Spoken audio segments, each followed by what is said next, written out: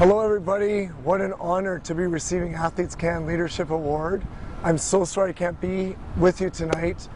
The good news is I'm in Australia.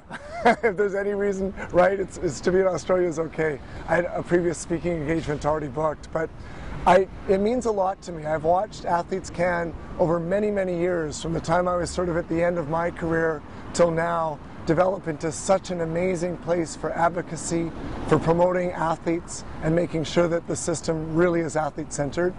To be awarded this leadership prize award is incredible. It was, of course, an amazing year for me as chef de mission. 20 years since I won the Olympic Games, and what a journey it's been. I myself have a few times stood up and taken a stand to do what I hoped was right for athletes. It's evolved into watching the system change a little bit and feeling like it was a time I could come back and make a difference. This team this year was absolutely remarkable. It was such an honor to lead them. The best decision I made at the Games was no media, no events, follow the team.